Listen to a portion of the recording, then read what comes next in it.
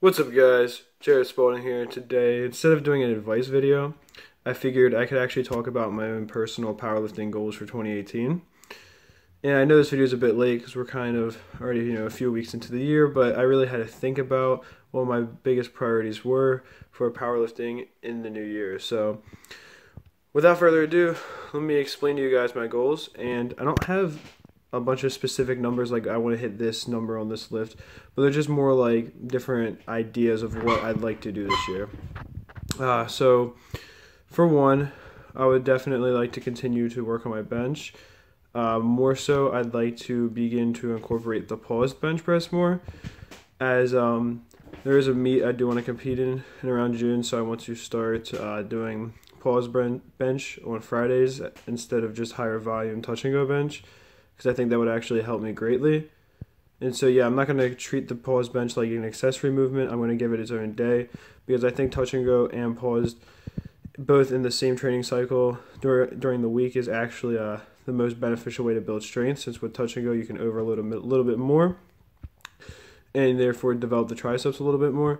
Whereas pause bench applies, of course, way more to an actual powerlifting meet where you're required to pause the lift. And that's my other goal for the year, is just to compete in a bench-only powerlifting meet. I'd really like to be able to do that. Obviously, I don't know if I'm going to be able to set any records or anything, but I would really like to be able to have a competition in the books, have some numbers down. That would be really nice. I'd also like to get my squat way up.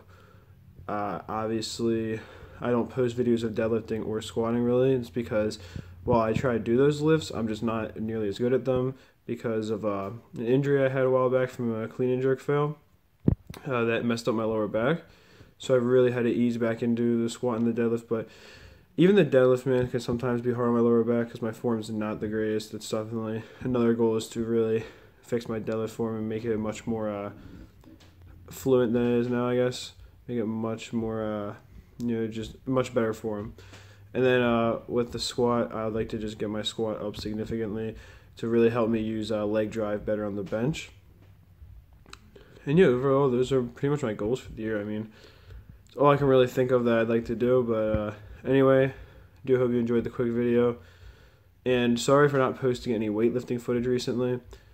I did lift, obviously, the whole week, but what ended up happening was both Wednesday and Friday, which are my other bench days where I would normally record.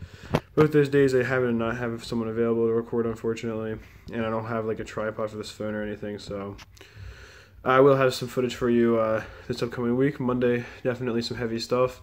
And yeah, with that, I hope you enjoyed the video. That's it for this one. Peace, love, much respect.